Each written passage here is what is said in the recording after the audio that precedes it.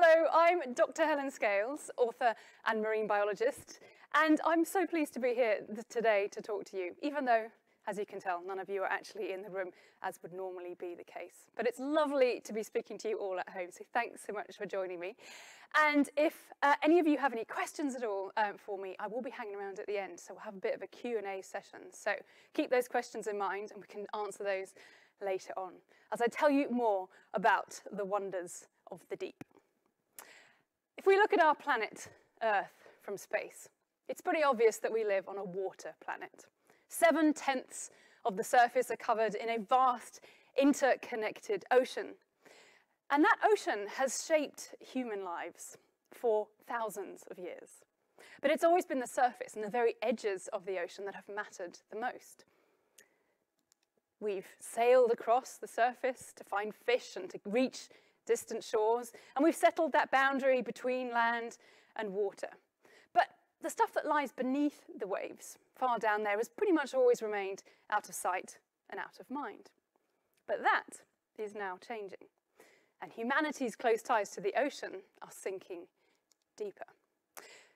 It wasn't really so long ago that it was generally assumed that the deep sea was a great big empty space with nothing living there at all. Maybe 200 years ago, it was generally assumed that the deep sea was too dark, there was far too much pressure, it was too cold, there was no food, so how could anything survive there at all? Whereas, of course, now we know that the deep ocean is full of extraordinary life forms. All sorts of wonderful things live down there, and we're really living through a golden era of scientific discovery in the deep. We have fantastic technologies that are opening up a bigger view, a more intricate view of what lives in the deep. And at the same time, as scientists are looking harder and longer into the deep, we're seeing more and more just how important this part of our planet is. And that's what I want to talk to you about today. Why the deep matters to all of us. Even though most of us are never going to get to go there, we're not going to get to see it firsthand, but there are all sorts of reasons and there's all sorts of connections that link us to this extraordinary, deep, vast realm on our planet. That means it really does matter to all of us. And in particular, I want to tell you about some really exciting scientific discoveries that are going on that are finding new ideas and new innovations and inspirations in the deep sea, which could soon really start helping our lives out here on land, saving lives, solving problems that we have. And that inspiration is coming from this wonderful realm where so much fantastic stuff lives. But first of all, let's go on a dive into the deep ocean. I want to try and get you to wrap your heads around, first of all, just how big the deep sea is, because that's a really important aspect to this enormous place, is just how very big it is. And to help me with this, I asked a physicist friend of mine who's very good at maths to help me do some calculations to really try and grasp just how big the deep sea is. And so I asked him, okay, if I took a normal glass marble, and if I sailed offshore and I dropped it over the side of my sailing ship, how long would it take to reach the bottom? Well, not just that, how long would it also take to reach different zones in the sea? The deep sea isn't just one big open space. It's divided up into different zones where different things live, different conditions that influence life that's there. So how long is it going to take to reach all these different zones? And I thought that would help me get an idea of just how big the sea is. So he did his calculations. He worked out how fast my little marble was going to drop. And he told me, well, for the first 7 minutes, that marble is going to drop through the surface of the sea, the sunlit zone, the euphotic zone, the part where the sun still shines. This is the familiar ocean, where all those fish that we know so well, those whales and dolphins, everything else, is swimming around, happily consuming the products of photosynthesis. There's lots of sunlight still here, and there are plants, there's algae and plankton and seaweed that are harnessing that energy from the sun to convert carbon dioxide into sugars, and everything else essentially feeds off of that. So it's a wonderful world full of food and full of species, the ones we know the best. But after 7 minutes, my marble is going to leave the sunlit zone and enter the deep sea for real. The beginning, the official beginning of the deep sea is 200 meters, where the sunlight begins to run out, and it enters, my marble will fall into what we call the twilight zone. There is still some light, but it's very dim blue light, the kind of thing you'd see if you walked outside just after sunset, and you've got that lovely deep blue sky and a very dim light. It's like that all the time during the day in the twilight zone, below 200 meters. And there's stuff living there, wonderful creatures living there, like this Dumbo octopus. This is where sperm whales go hunting for enormous squid. This is where huge shoals of little fish called lanternfish shoal around and swim in enormous abundance. There are trillions of these things. Probably the most abundant vertebrates on the planet occupy the twilight zone. It's full of wonderful life. And my marble is going to fall through the twilight zone for around half an hour. It reaches from 200 meters down to about 1,000 meters. So after that, it carries on down into the place where there's no sunlight at all, the midnight zone. This is the next zone of the sea as we're going downwards. And it's got its own wonderful creatures that live there. There's no sunlight, but there is light. There's plenty of light, actually, because one thing that the inhabitants of the midnight zone do incredibly well is make their own light. Bioluminescence, the ability to make light, is incredibly common amongst deep sea species, all the way through the water column, but especially in the midnight zone, where it's permanently dark. Being able to make your own light is incredibly useful for an organism that lives in this strange place. Here are some of my favorites. These are swimming worms of various types. They pirouette and spin through the water, and they can go forwards and backwards. They're incredibly agile. These two, with the one with the red stripe and the one with the orange stripe, are called gossamer worms or tomopteris. And these are bioluminescent. They have a really cool trick. If they get disturbed by a predator, what they do is they emit a golden cloud of particles which distract that predator, hopefully. That's the idea, that getting a face full of colour and bright light in the dark deep is going to be a bit distracting, gives that worm time to swim off and hopefully save itself. There's another glowing worm here. The bottom right-hand corner is a green bomber worm. I think you can probably guess what they get up to. Hopefully you can just about make out they've got these green orbs attached to their bodies. And when they get disturbed, they throw these bombs into the water and they explode into light and again have this effect of distracting a predator or an intruder while that worm swims off into the dark deep, hopefully to save itself. Now, these really are true glowworms. Things we call glowworms out here on land, they're actually beetles. They're not worms at all, but these are genuine glowworms, and the deep ocean is full of them. And there's all sorts of glowing creatures in the deep. Fish, octopuses, squid, loads of things make their own light. Around about 3/4 of them, actually, of the species in the deep sea are bioluminescent. So it's almost compulsory to have light if you live in this place. And you can see why it's so useful. You can distract predators. There are lots of animals that wink and blink at each other with their lights to find mates and to communicate. You can even use lights to see through the dark, like a flashlight. It's a very useful thing to do, and it's evolved many, many times amongst all the deep sea creatures. So they're brilliantly adapted to live in this permanent dark of the midnight zone. My marble is going to fall through the midnight zone for another hour and a half. It reaches from 1,000 meters down to 4,000 meters. It's a great big swathe of the deep sea. But it's going to keep on falling down into the next zone, which is the abyssal zone. Now, we use the word abyss quite generally. It's been around for a long time. It's meant all sorts of things, and it's generally used for bits of the deep sea. But scientists think of it as really being this zone below 4,000 meters. And one of the things that's happening when we get this deep into the ocean is, well, the pressure. It really is extraordinarily high pressure down this far underwater, 4 kilometers down under the sea. And this is actually the average depth of the ocean. So actually, in a lot of parts, it only goes this far, 4K. Still a really, really long way. And the thing that we find, increasingly we find living in the deep sea, is a bit of a contradiction. We find beautiful, delicate creatures in this harsh, high-pressure world. We see these jelly creatures, like, well, various things that we would call jellyfish. They look like jellyfish. They're actually a whole bunch of different organisms from different parts of the animal tree, but they've all evolved this body made essentially of jelly, a thin, watery solution of the protein collagen. Basically, that's what jelly is. And they look incredibly delicate, but they survive in this incredibly harsh world. And in fact, having a body made of jelly is a great adaptation for this extreme part of the deep sea. It doesn't get too affected by pressure. They haven't got any air bubbles that would get squeezed. It's virtually impossible to have any air down there. They just simply couldn't pump it out of their bodies to fill a bladder or a lung or anything like that. So jelly is a really, really good thing to make your body from if you live in the abyss. Also, because it's very cheap. It's not very expensive in terms of food and energy to run a jelly body compared to a muscly body. So they just drift around. They're not very strong, but they can live and survive a very efficient life down in the abyss. And they need that because the abyss is a really hungry place. There is no new food being made anywhere in this dark part of the ocean. There's no photosynthesis in these open waters. There's no sunlight. So the food that they rely on all comes from the surface.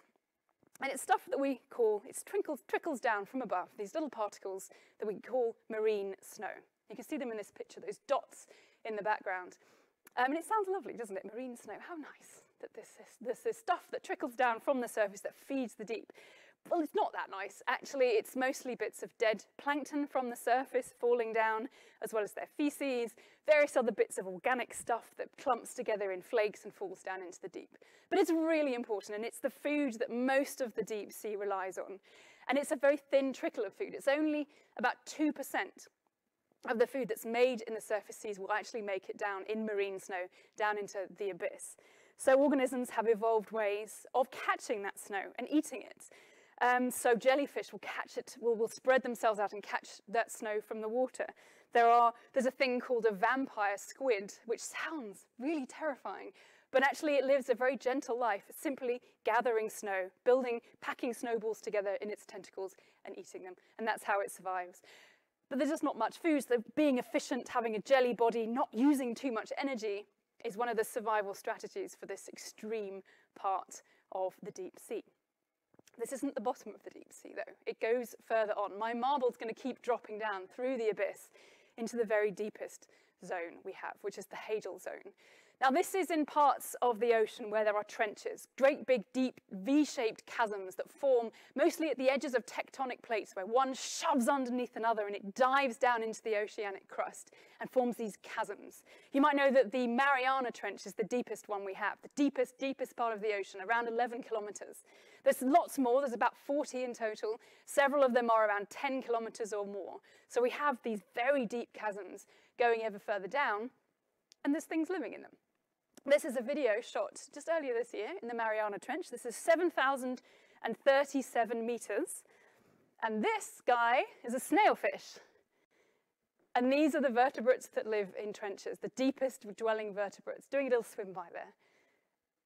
A pudgy pink fish is not what you might think of as a stereotypical deep sea fish. You generally think big teeth. You need to eat things. If you're not eating marine snow, you've got to try and eat something else, like a worm, swimming around.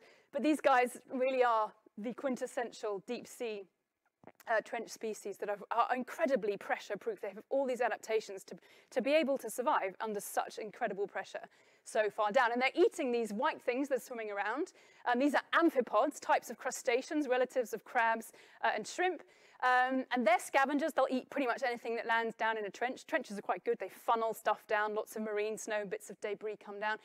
In this video, they're actually feeding on a bait of fish, I think, has been put down. This is a baited camera. It's one way we study down in these deep trenches is by basically lowering down a camera with a bunch of food fixed to it, so that things like the amphipods will come in and feed on that, and then the snailfish come and eat the amphipods. That's what they eat. So it's quite a simple food chain down there, but we do have organisms living all the way down at the bottom of the ocean. And my marble, if I was good with my aim and I managed to get it down to the bottom of one of these trenches, to the deepest one, it would take 6 hours from the surface all the way to the bottom. That's how far down the bottom of the sea is. It's extraordinary. And as we've shown, all the way down, as my marble has fallen, lights have glinted off it from all those bioluminescent animals. Possibly some of them have tried to eat it. But all the way down to the bottom of the sea, it's past life. Creatures that have adapted to all of these different challenging conditions of the deep, the pressure, the fact there's no light and very little food, but life has found a way. And this really is an extraordinarily enormous part, the biggest part of the living planet that we live on.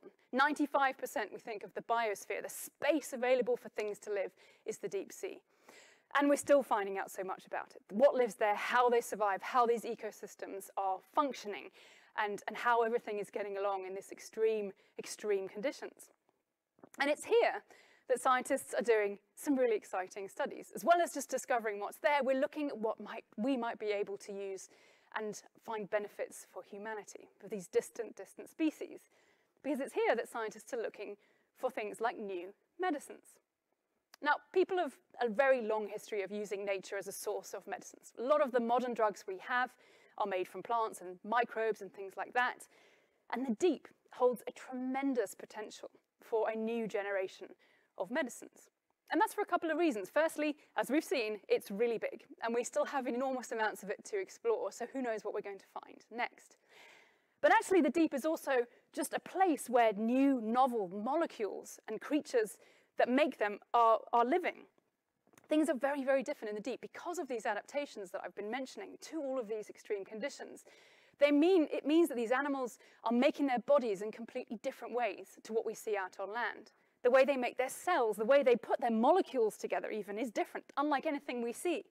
And that holds an enormous potential for new ideas, for the medicines that we desperately need to solve some of the big problems out here on land. And we know already from the initial studies and the things that are ongoing now that the deep really does hold an extraordinarily big treasure chest of these possible molecules, these bioactive molecules. We're looking for compounds that have specific effect on things like cancer cells, on pathogens, bacteria and viruses that we want to kill.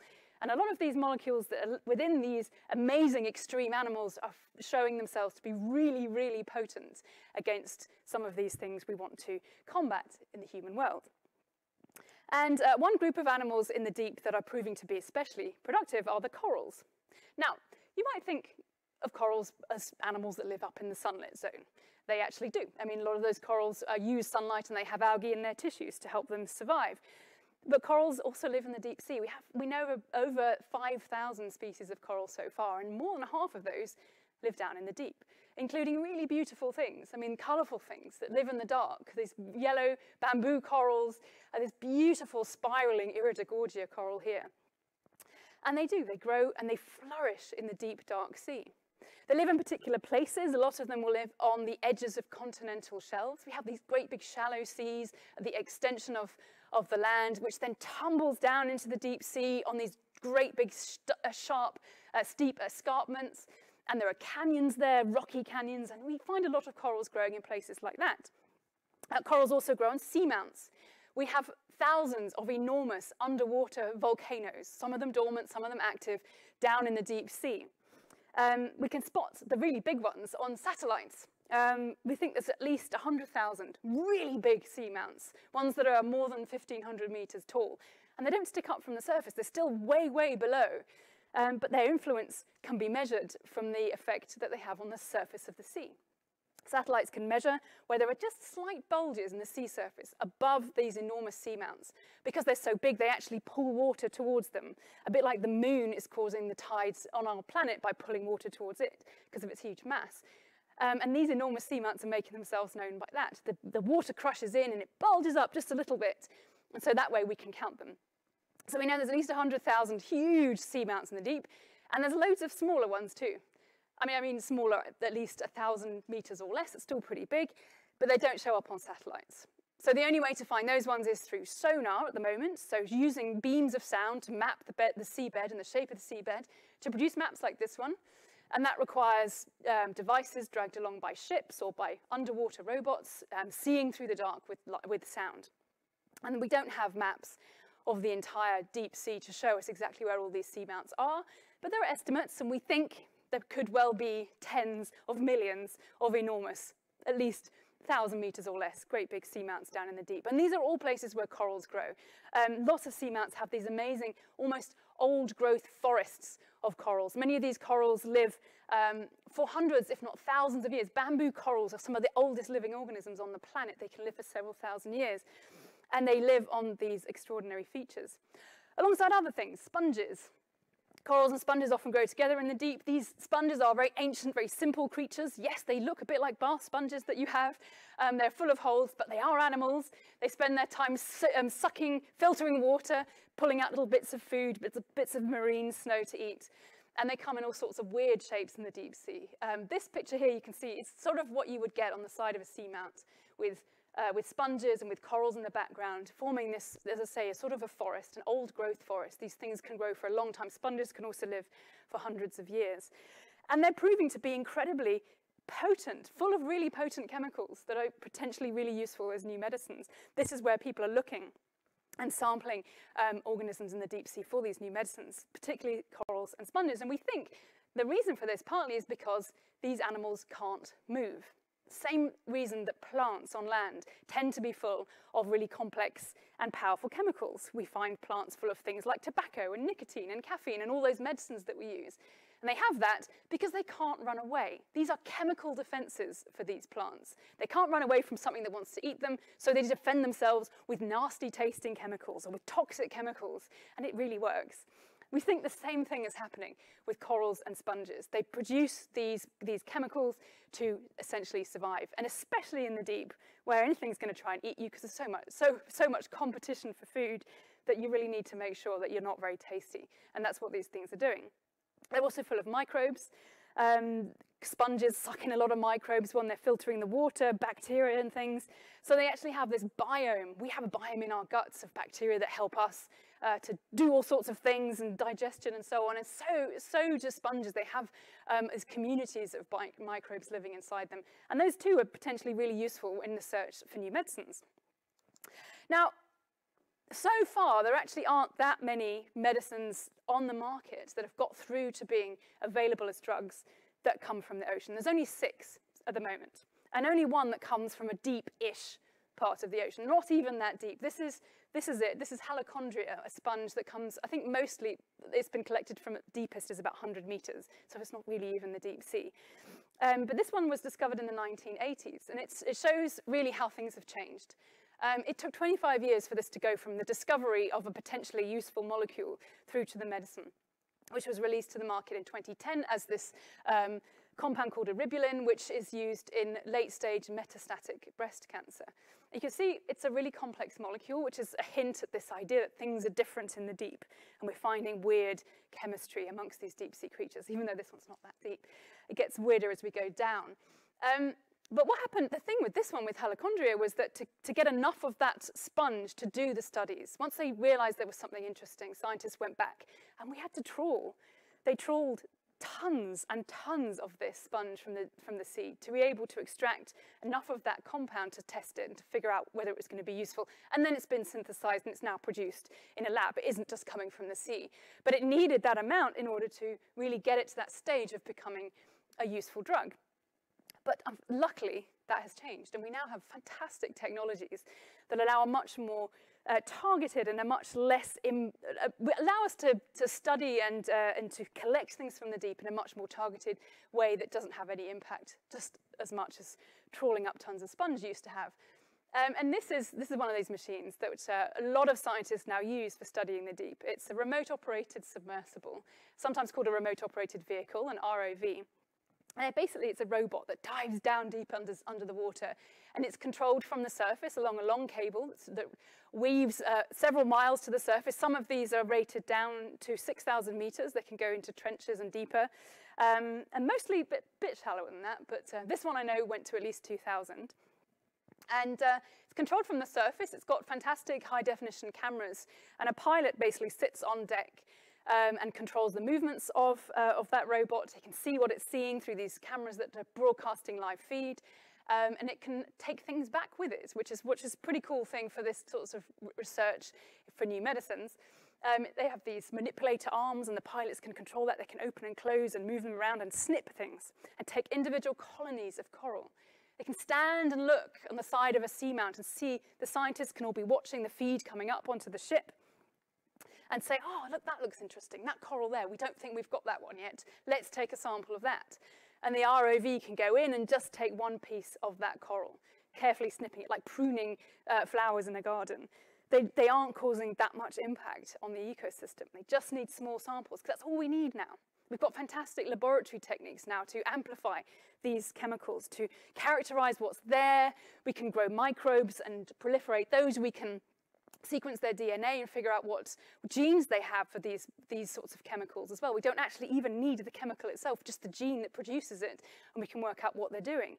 So this is how we're opening up the deep and finding so many more potentially really potent, useful chemicals living amongst things like the corals and sponges.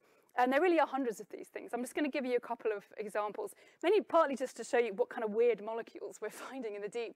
Here's a blurry picture of a deep-sea sponge, Leiodermatium, down at over 2,400 meters. And that was found to contain this thing which was named. It was a brand new molecule. No one had ever seen anything shaped like this before. They called it Leiodermatolide. Weird, weird thing. And it's been found to be really potent against all sorts of types of cancerous tumors. Leukemia, lung cancer, all sorts of things. So potentially one that we could be seeing rolled out as a medicine in the future. Here's another one. I mean, look at these. It's ridiculous. Koshikamides, these massive, great big molecules, again found in a sponge, Thionella. And these ones are effective against HIV. Fantastic. Who knows what will happen with those? Here's one more. This actually isn't a coral. It looks like one, I admit. It's because you're all becoming experts by now, I'm sure, with my pictures. This is a different type of deep-sea creature. It's a crinoid, which is a relative of starfish and sea cucumbers, things like that. But it looks like a coral and it behaves like one. It's pretty much stuck in place, so it faces this same problem of trying not to be eaten. And again, it's producing lots of chemicals. These ones are gymnochromes. And again, weird, complex molecules. And these ones have been found to be effective against ovarian cancer cells and also the superbug, MRSA. This is something else we're looking for in the deep in particular, is new antibiotics. I'm sure you're aware of this problem we have of the rising resistance of the antibiotics we have against strains of bacteria that are evolving resistance to what we have, the antibiotics that we currently have. And looking for new types of antibiotic in the deep is, again, something that's going to be hopefully really useful and really potent, because we're looking for different types of molecules, different ways of killing bacteria. Because the real problem is, one of the reasons, really the reason why we have this problem of resistance, well, partly it's because we're overusing antibiotics in human medicine and in agriculture, and we're accelerating a natural process of resistance. Bacteria do naturally become resistant to antibiotics because the antibiotics themselves are mostly chemicals that the bacteria themselves make. That's what we're borrowing from them, ideas of how they kill each other. And they naturally will evolve resistance. Over billions of years, that's what they do. But we're really massively accelerating that because we're throwing so much of their own medicine back at those bacteria. The problem also is that we haven't had a really new type of antibiotic in 30 years. Everything that's come out in the last 30 years have basically been different versions of the same things. And we need radically different types of antibiotic to really break this cycle of resistance. So we have classes of antibiotics. So beta-lactams, for example, include penicillin and several other different types of antibiotic, but they all basically work in the same way. They stop the cell walls of bacteria from forming properly, and so they burst. They kill the bacteria that way, which works until the bacteria are wise to that, and they evolve ways to resist this type of attack. So any more beta-lactams are probably going to have the same resistance as the ones we already have. What we need are antibiotics that have completely different molecules, a bit like these weird ones I've been showing you, things that work in totally different ways that those bacteria have yet to evolve any resistance to. So we'll see.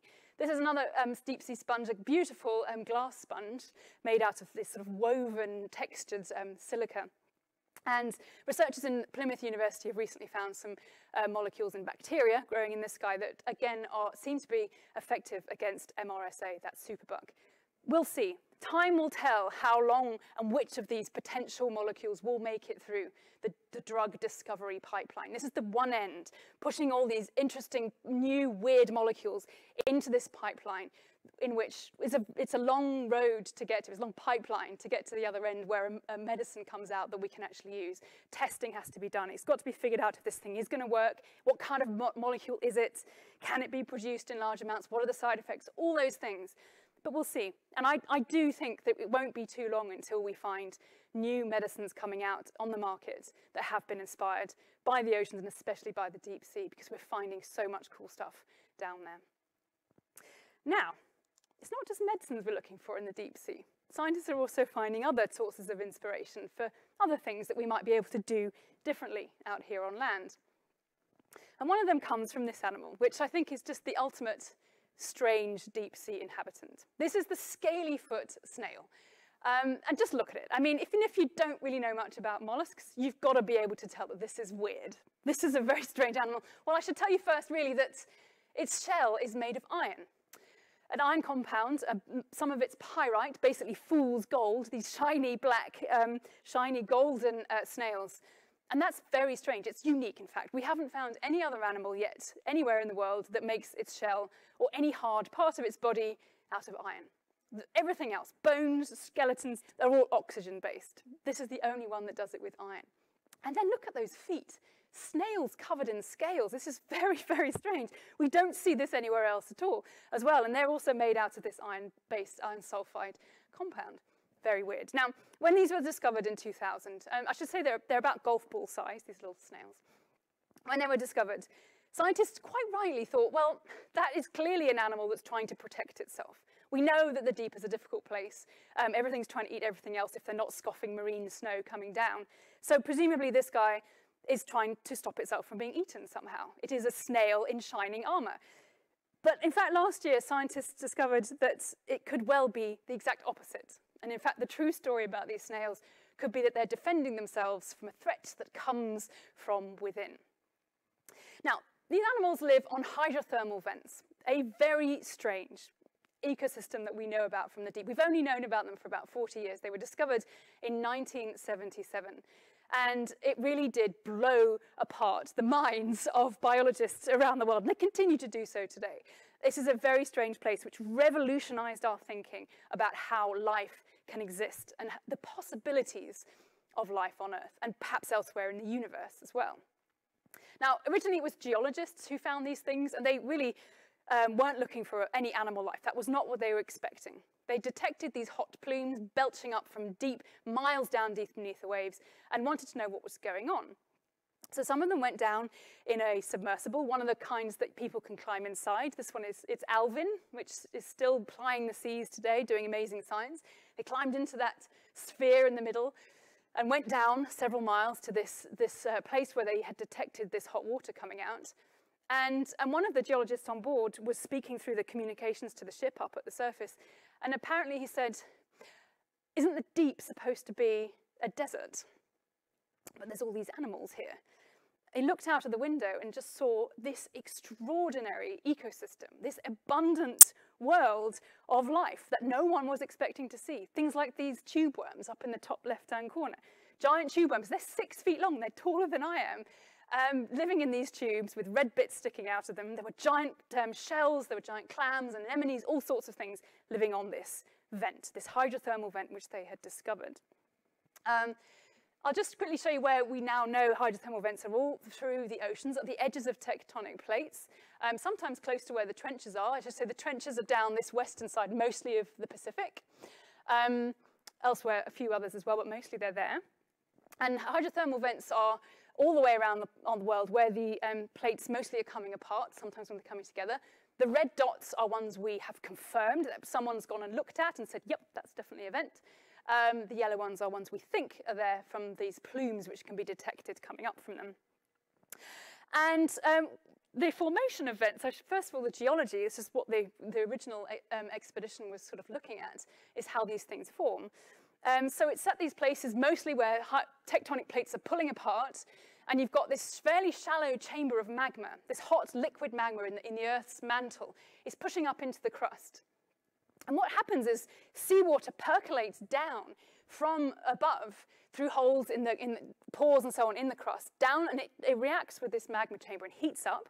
It picks up lots of chemicals from the rocks and becomes a fluid that is very different from normal seawater.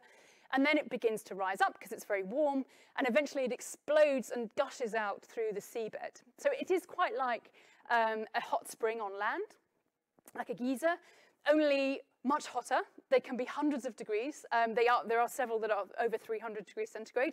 The water doesn't boil because of all the pressure. So these things are incredibly hot. Some of them are supercritical, we think. The fluids are very toxic. There's virtually no oxygen. They're very acidic. It's just a horrible place. Even like being in the deep sea is one thing, but being on a hydrothermal vent is a whole other level of difficult life. So why on earth are things living there? Well, this was the thing that blew the biologists' minds, was that creatures down here had a new way of making food. They're disconnected entirely from this photosynthetic way of providing food, which up until that point we assumed was the only way biology, how life could get energy, was from our sun, from our nearest star that provides that energy that those photosynthesizers are using to harness and make those food for the rest of the ecosystem. These guys do it differently. It's all based on microbes that are able to do something entirely different, a dark alternative to photosynthesis. Chemosynthesis was discovered here on hydrothermal vents. These are microbes that don't need sunlight for the energy. They use chemicals, mostly methane and hydrogen sulfide. And they use that chemical energy to convert carbon dioxide into carbohydrates. And that's how they feed and sustain these ecosystems. Some of those microbes grow in kind of mats on the hydrothermal vent. You can see this white stuff covering this one here. And that's these microbes, and some animals will just come and feed on those. But most of them have those microbes living inside them. They're symbiotic. And so essentially all this tube worm has to do to feed is it's full of bacteria. All it has to do is provide carbon dioxide, some oxygen, and some of this hydrogen sulfide and methane, and that's how it gets its food. It has no mouth, it has no guts, it just has bacteria to feed it from inside. So it is a very strange world, and it did really blow the minds of biologists. I should also say that the way these hydrothermal vents form, when those hot fluids reach the water, the cold deep sea, about 2 degrees it is generally down in the deep sea, a lot of those metals deposit, they fall out of suspension, and they form these big tall chimneys. You might have heard them being referred to as black smokers, and there are also white smokers. There's different chemistry going on in different places, but they form these towering tall chimneys, which can be tens of meters tall.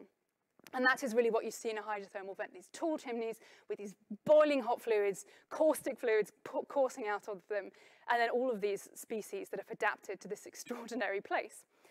Including our snails, our hydrothermal vent snails. Now, they come from the Indian Ocean, from hydrothermal vents across the middle there, from 3 places. They've only been found so far in 3 populations. Of course, we haven't looked everywhere. They may be found in other places, but so far, we know a lot of the vents in the Pacific. I mean, if I go back to that picture, you'll see that, we've visited a lot in the Pacific, quite a few in the Atlantic, and so far no one's found any snails. So they could be incredibly rare.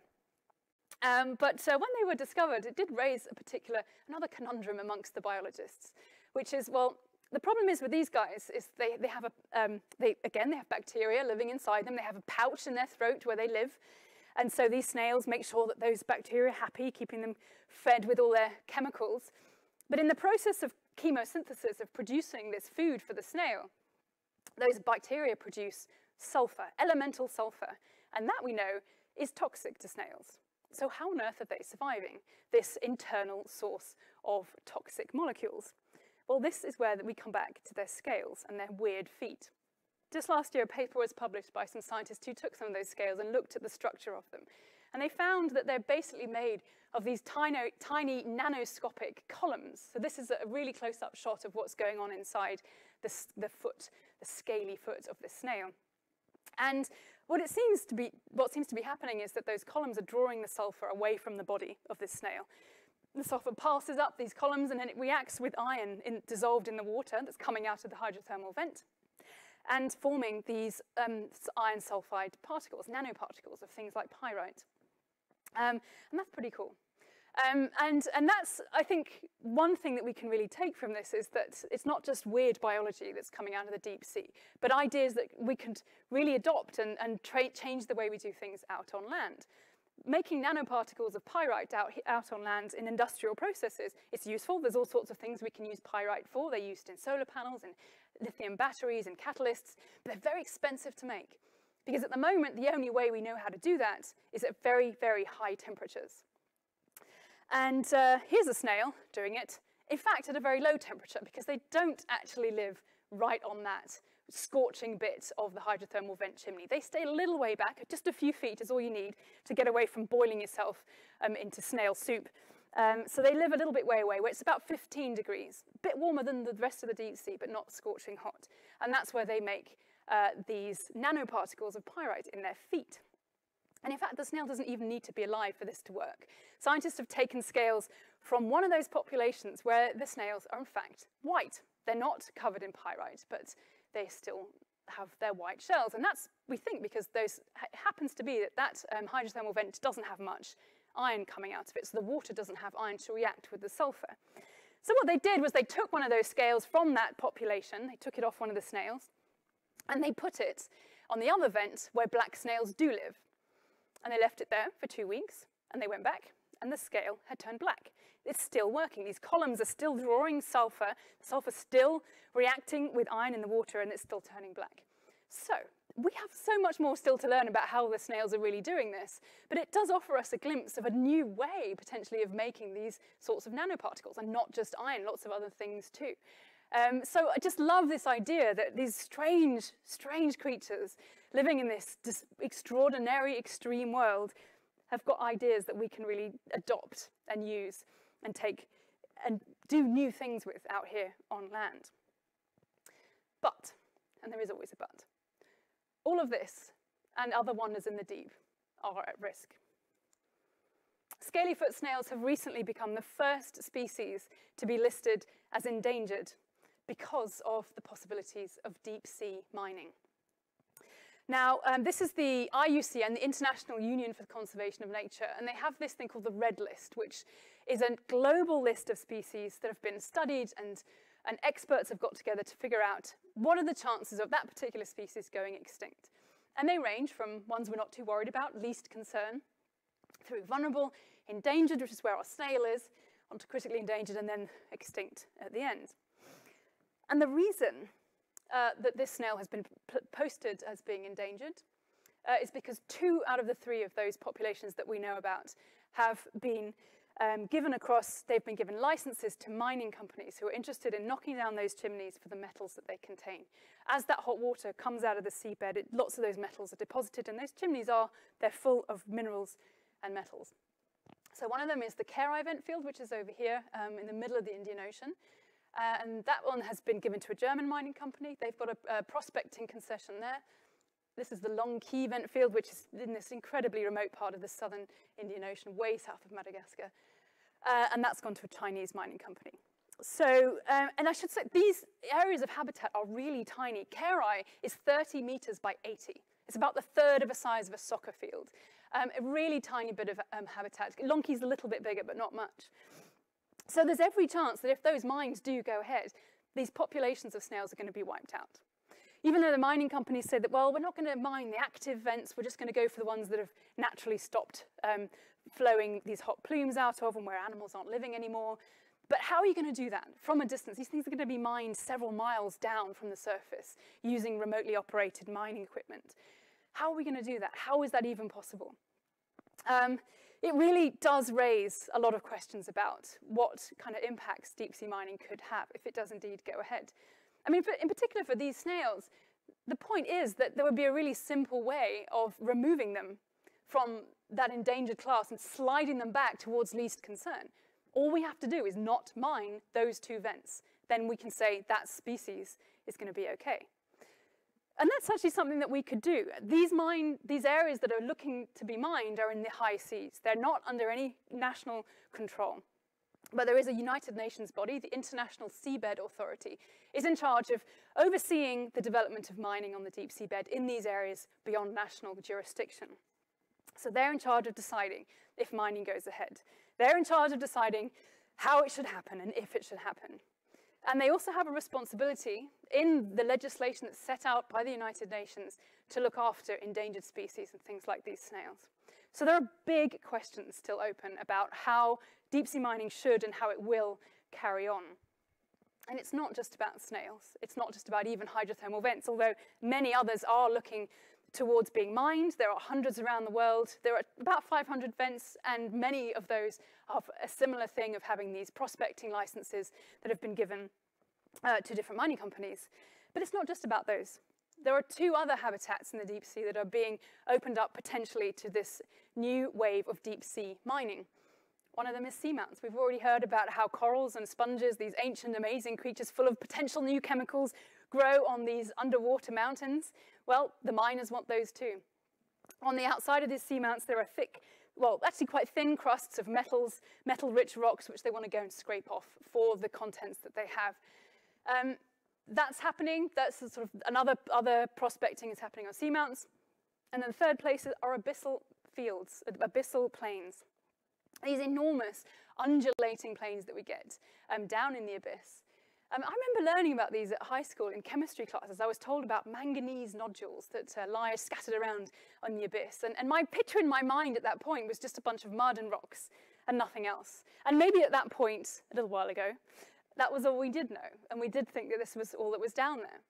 But now science is showing us that this is another rich and important habitat. It's not as necessarily as abundant and concentrated as something like a hydrothermal vent, but there is life that relies on these abyssal plains and on these rocks that we find down in them. So you can see in this picture up at the top, there's a picture of a bit of a Central Pacific where one of these fields of nodules can be found. These are individual little rocks. They look a bit like lumps of coal, but they take millions of years to form, but I guess coal does as well. And these ones form, they start off life as a little fragment of something hard, maybe a shark's tooth that was dropped millions of years ago, or a little bit of bone.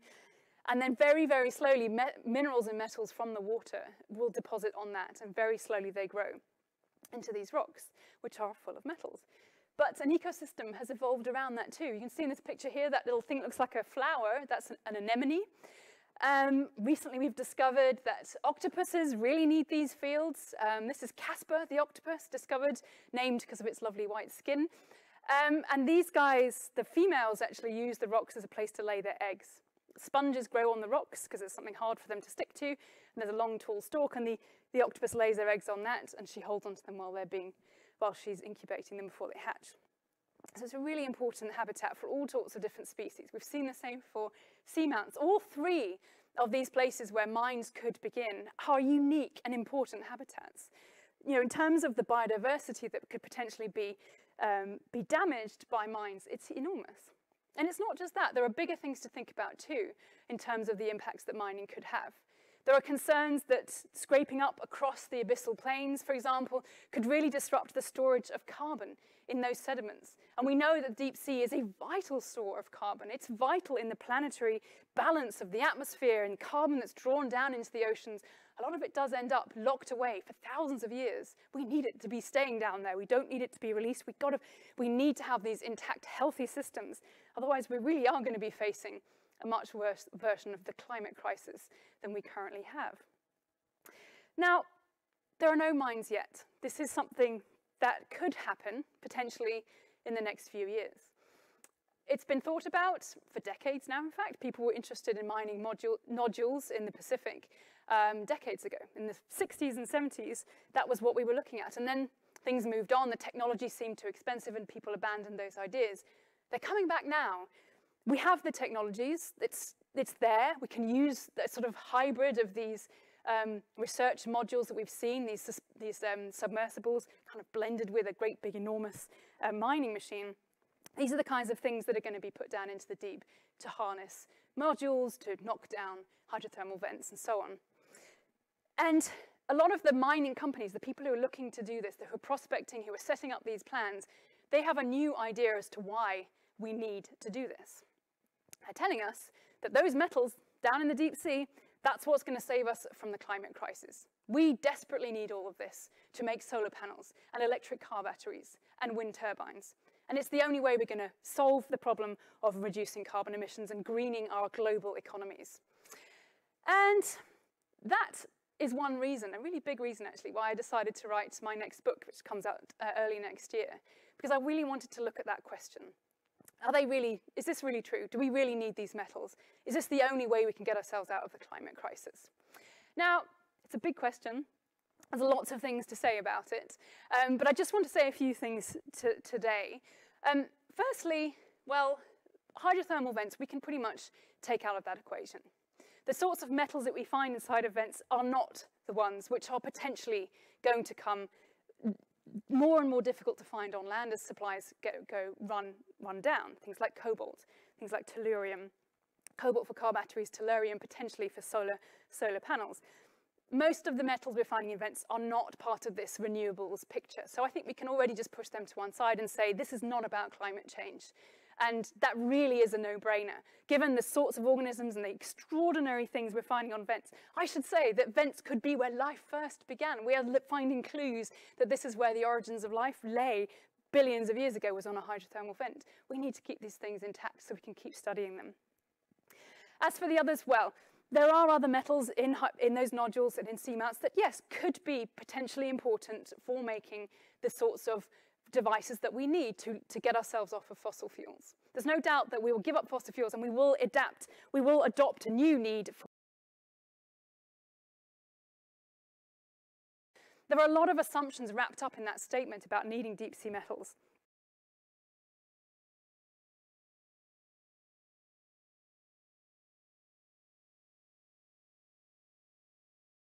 Towards really,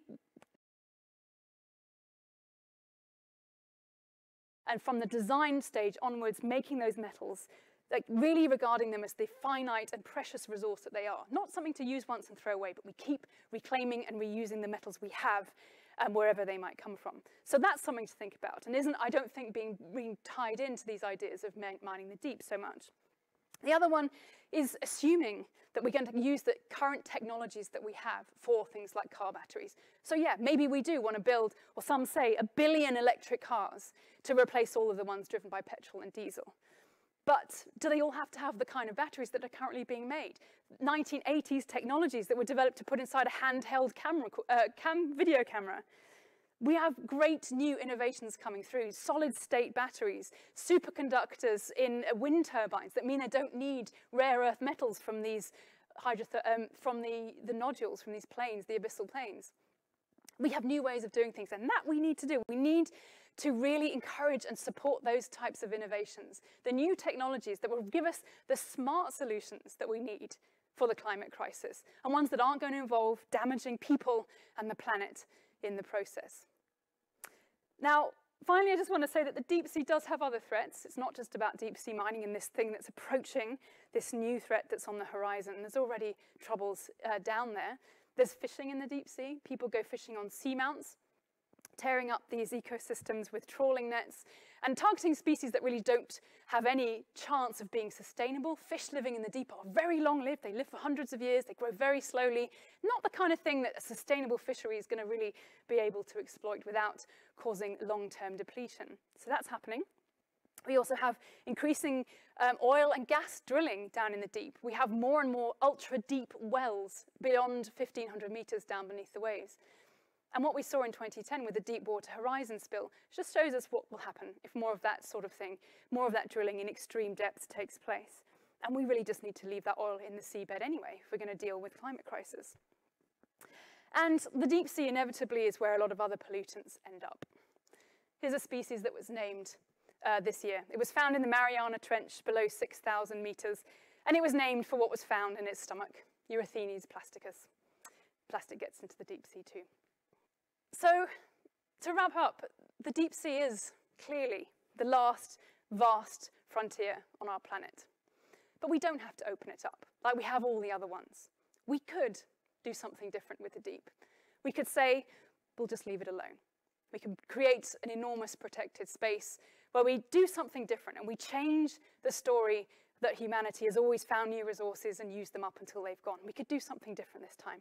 We could show that there are things that we just don't need. We can find alternatives. And we could show that there are places that are so special and unique and so important that we can just leave them alone. And I think the deep sea is one of those places. Thank you. So, I hope you enjoyed that. Thank you so much for listening. I'm available now if you've got any questions. Hopefully you've been writing those all down. And if you do want to know any more about the wonders of the deep and those strange creatures that have evolved to live in there, there's plenty more to be reading about in my book, which comes out in February, The Brilliant Abyss. I would love you to have a read. I also, as I say, really dig into this question of how should we be mining the deep sea?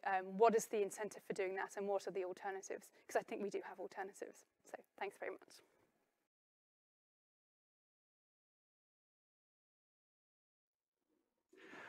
Good afternoon, good morning, good evening, wherever you might be, and thank you for joining us here for our live Q&A session. We are very, very lucky to be joined by Dr. Helen Scales, and hopefully we've got some great questions. We've seen some coming in on the comments boxes. If you have any more questions, please just put them into an email or put them in the comment section on the YouTube link there, and it's events@theiet.org. So Helen, thank you so much for joining us. What a fascinating EngTalk you've just given us there. It's just a quick, let's start at the beginning. How on earth did you get into marine biology? What inspired you, and how did you actually end up being a marine biologist? So thank you so much as well for having me. It's been such a lovely thing to be involved in, and I'm thrilled that you guys have all been watching at home. So marine biology, yeah, I was always a real nature kid as I grew up. I didn't live by the sea, but I always loved being outdoors. I was a big fan of David Attenborough and documentaries on TV, all that kind of stuff. And yeah, and then I guess I got to my teens, and I at that point thought I was going to go and save the rainforests. That was the time when the Amazon was first kind of on the global radar, endangered place. I got this, I don't know, I want to say calling to the ocean. It sounds really corny, but I did decide that I wanted to go and learn to scuba dive, and so I did that. And the first time I got in the water and saw a fish, I had this amazing feeling with the wall all the way, and I couldn't be in its world, and I just wanted to know more. So I really did, like, my vision was shifted from green to blue, and that was it from then on. I was completely hooked. So yeah, so then I went on to study marine biology at university. I did an undergrad, and then I carried on studying for a master's degree and a PhD eventually, because I just couldn't get enough of it, to be honest. And then also just diving and researching in some amazing parts of the world, and just taking every opportunity I could to be in the oceans as well. I think that was a thing I've always tried to do, and I still try to do, is just to get out there and explore. And I've been very lucky. But you know, just keep trying to follow that passion, really, that hasn't died at all. Every time I get in the ocean, I see something awesome and new, and I keep wanting to.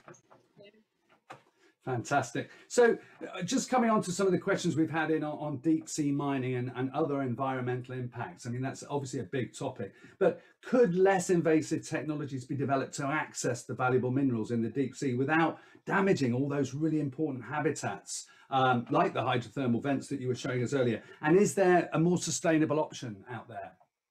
So at the moment, this is the big question. Could we do this sustainably? And I think like the headline on that is that we don't currently know enough about these delicate ecosystems, the hydrothermal vents, seamounts, and these nodules. We don't know enough yet to confidently say that anything could be done that could be counted as sustainable in terms of the biology that's down there, even the geology. I mean, those rocks in the abyssal plains, they take millions of years to form. So, you know, on any kind of timescale that we're interested in, once they've gone, they've gone. That's it. I mean, fine, they might eventually come back, but not really in anything that we're interested in. Same with those the seamounts. I mean, those crusts on the seamounts take millions of years to form. So, on that sense, it's looking unlikely that sustainability is possible. And in terms of the technology of extraction, even that, I think, is at a very early stage of being able to really grasp the full implications of what we're doing. It's not just about removing those rocks; it's about the sound that is emitted when this takes place. I mean, it's going to be like, you know, hammering roads, but 24/7. And as you might, you know that the sounds underwater travel further, they sound louder. So in terms of the interactions with life in the oceans, that could be a huge impact. The great big plumes of dust and sediment are going to be kicked up, probably filled with toxic metals. All of this is building a picture of this enormous impact beyond the sites of the mines themselves. So there's an awful lot to think about. And I do think we are at a stage where it's too soon to say if there's even any possibility of sustainability, which is why I think we need to stop and think very carefully about what to do.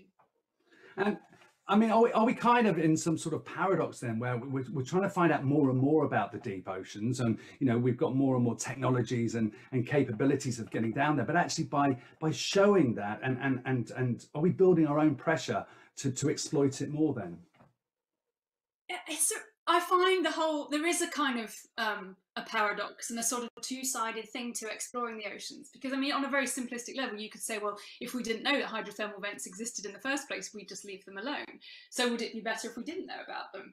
I mean, as a scientist, of course I want to know, and as a biologist, of course I want to know that these things exist, and I want scientists to be able to carry on studying these for forever. You know, we have so much more to learn. But yes, at the same time, you can, you know, maybe we could leave things alone. But I do think we can find a balance, and I think we can learn not to simply say, oh, we want that now, let's just take it.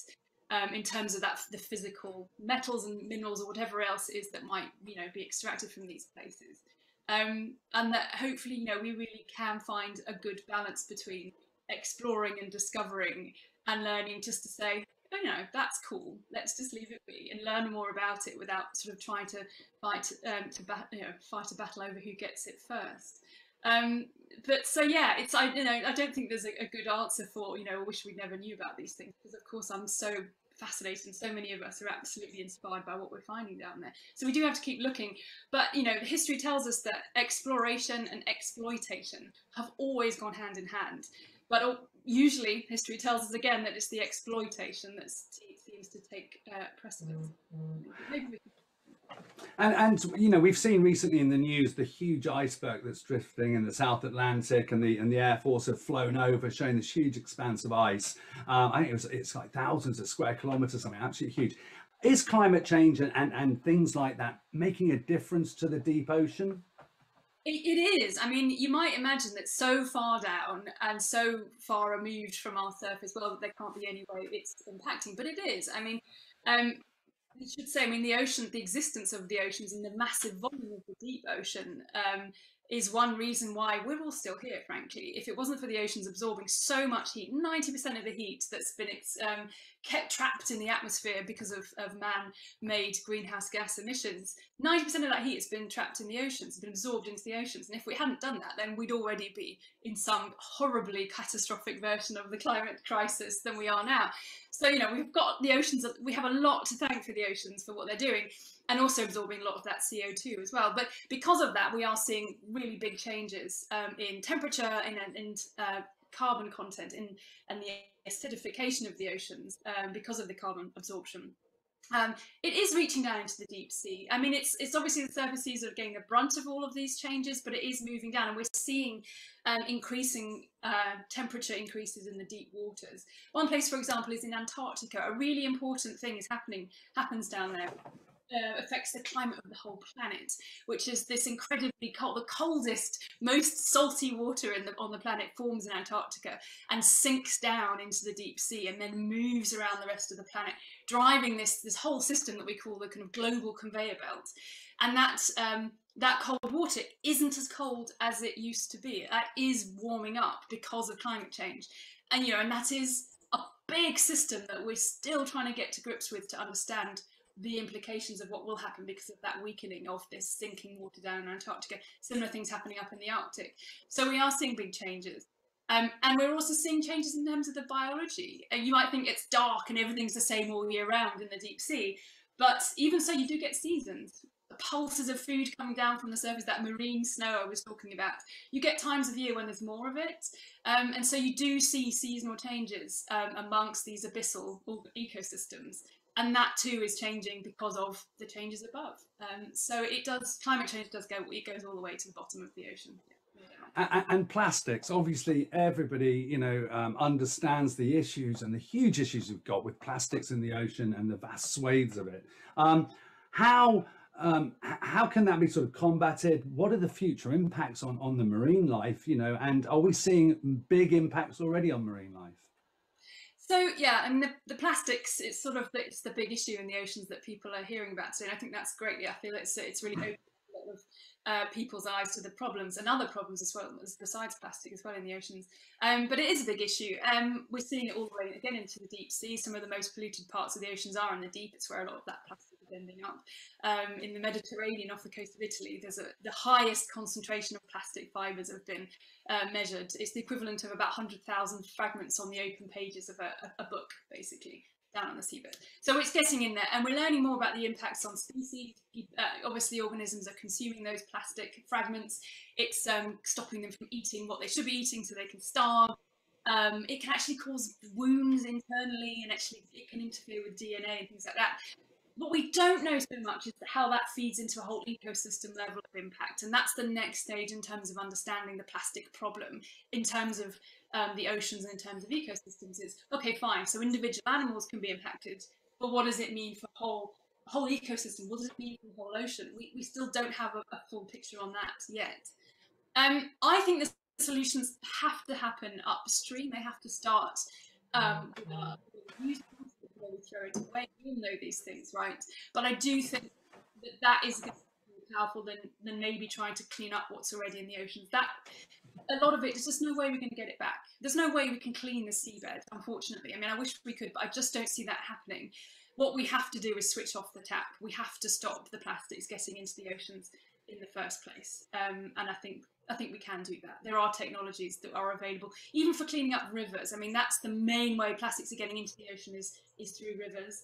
So that is a place to focus in terms of maybe filtering those plastics at that stage. But once it's out in the ocean, I unfortunately, it's a bit too late. We've got a question came in, just going back to the kind of the damage from mining and taking extraction of those kind of things. So if it's already taking place mining, this is particularly in the form of oil exploration, extraction, is there a view on the extent of the damage resulting from continued drilling and operation? So in terms of oil drilling specifically? Yeah, I mean, absolutely. I think the issue to be aware of with oil drilling offshore is that there is this increasing push into what we call ultra deep waters. So below, I think it's below at least 1,000 meters, we're seeing increasing activity. I mean, the Deepwater Horizon oil spill in the Gulf of Mexico was an example of the absolute catastrophe that can happen, both in terms of human lives lost and in the ongoing ecological impacts in the deep sea, which no one's seen. Of drilling in these ultra deep waters. The physical technical challenges of that are huge, and then obviously the impacts can be even bigger because it's happening in such a remote and difficult to get to place.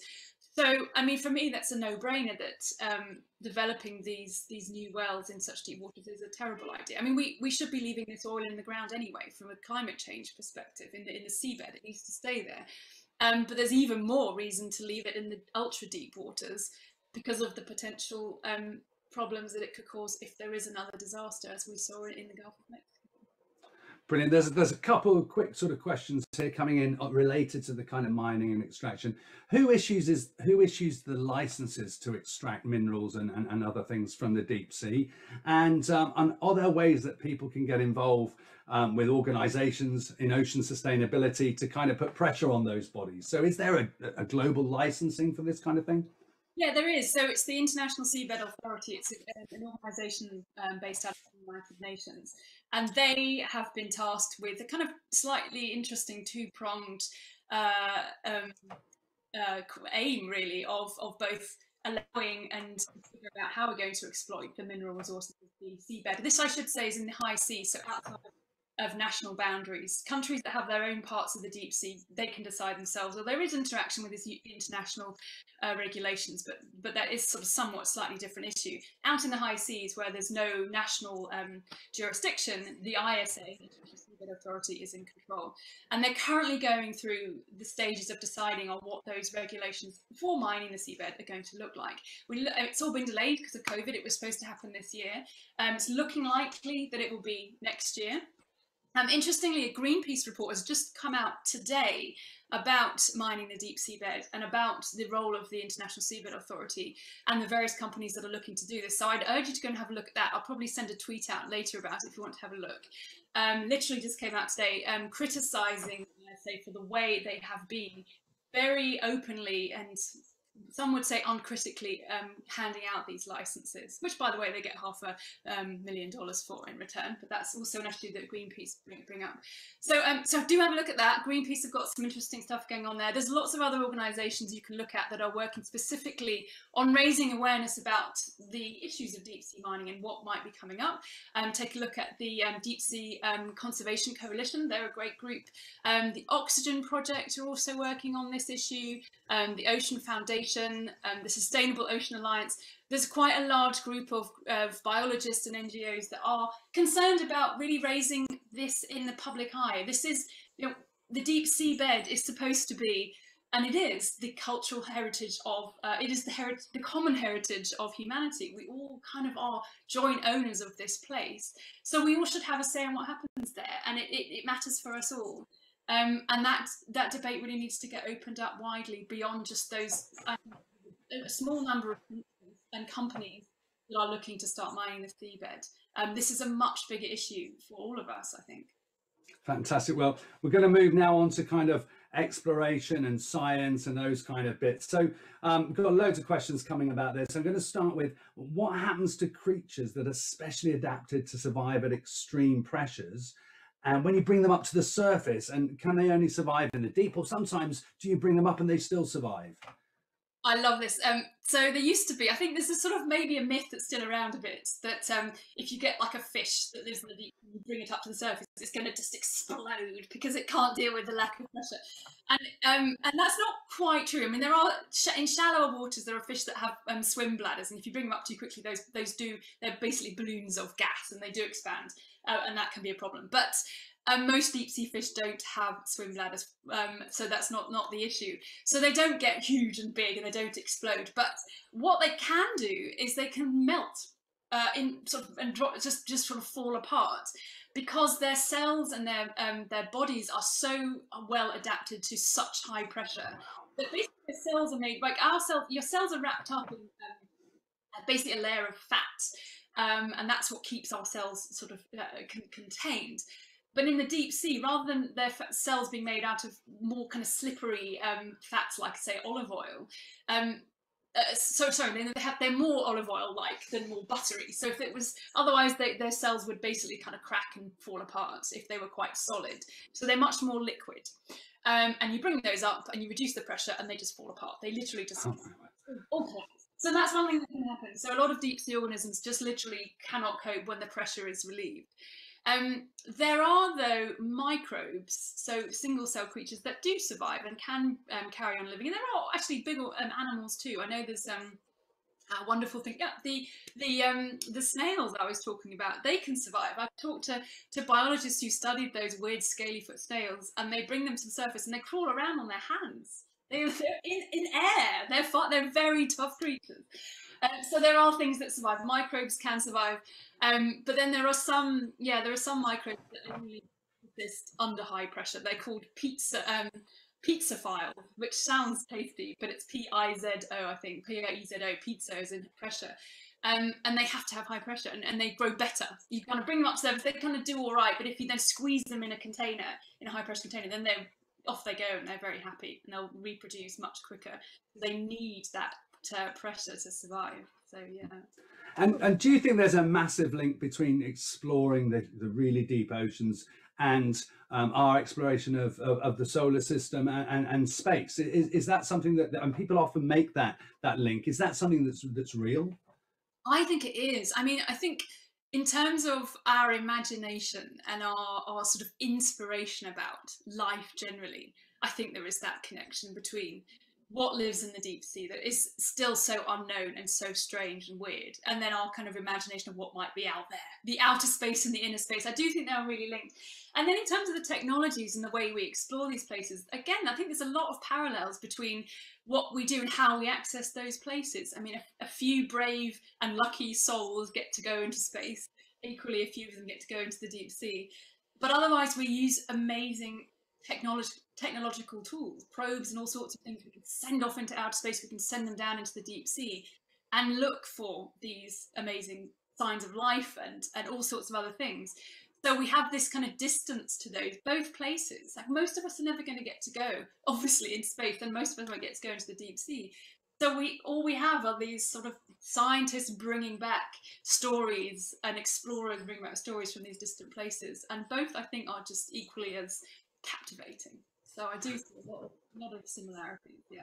I'm going to ask you a few questions on kind of the real sort of deep sea creatures and those kind of things. So let's start with a question we had sent in, which is, what's your favourite deep sea creature and why? Oh, it's such a brilliant question and almost impossible to answer because there's so many. And so I think I kind of change my mind on a daily basis, pretty much, on which I think is the most interesting. Because as soon as you find something new, then you think, well, that's the coolest thing ever.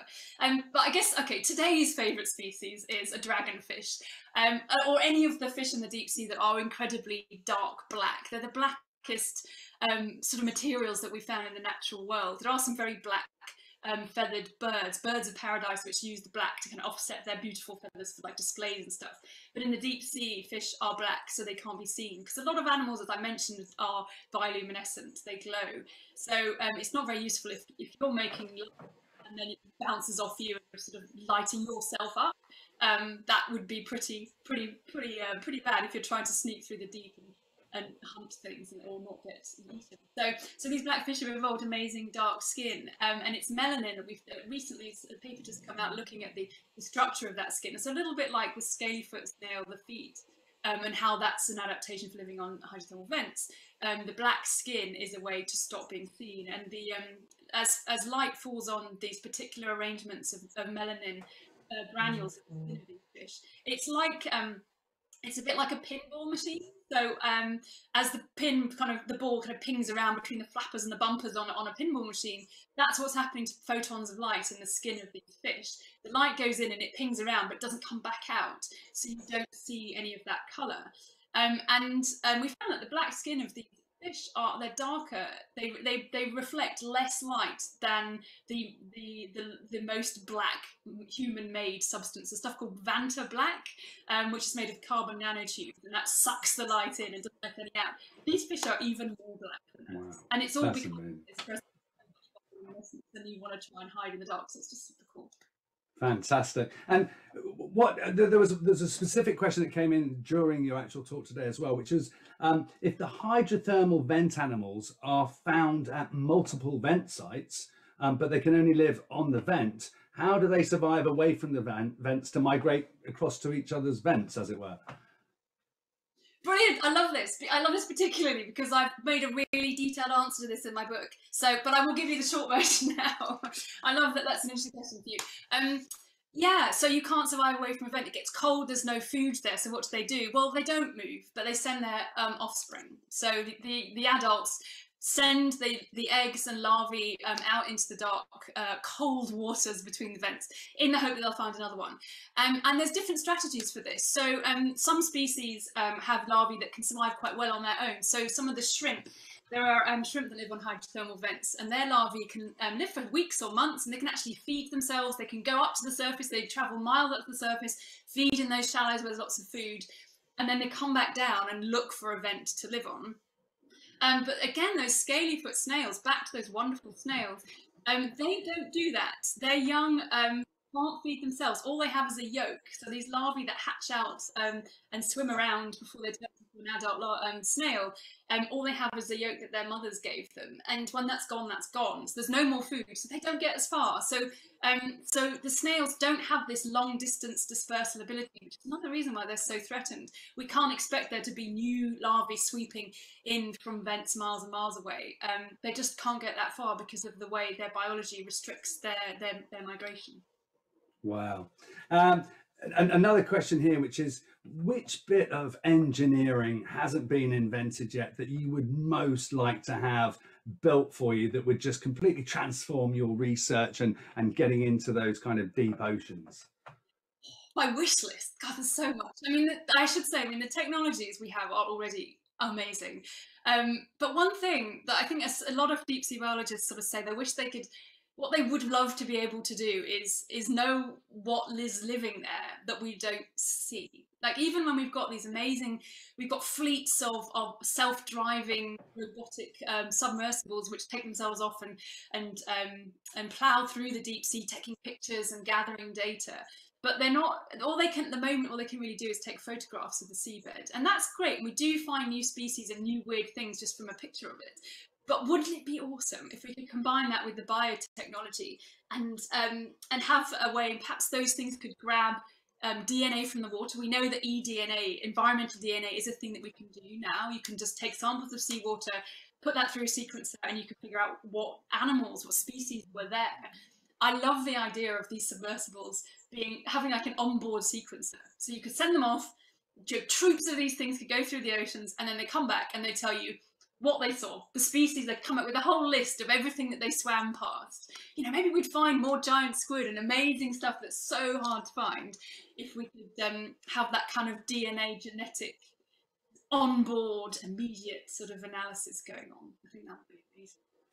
So I've got a question that's come in specifically, I would think from a teacher by the look of it, but are there any plans to collaborate with the educational sector and produce a load of resources based on this talk? Because it looks like it would be really, really well received. It would create massive interest according to this questioner here. So, I mean, I know you've got a book coming out soon. Are you thinking of doing some educational resources around this kind of thing?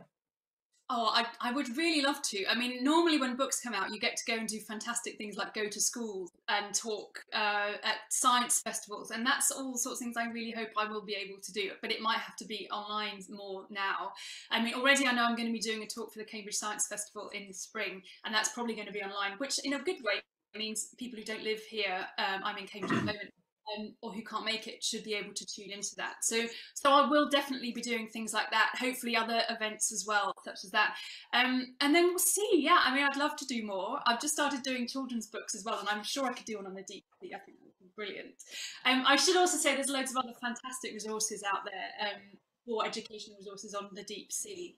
And perhaps I could send out some, but if you follow me on Twitter, I've got some great organisations. There's things like the Monterey Bay Aquarium Research Institute. They've got some fantastic education stuff.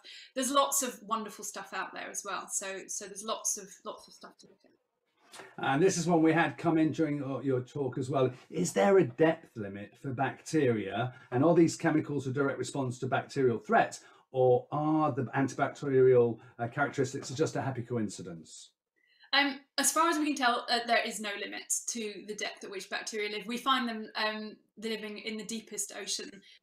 There's even a species that was discovered, and it was named after the Mariana Trench, the deepest part of the deepest trench we have, down at what is it, like 11 kilometers, I think we get down to there.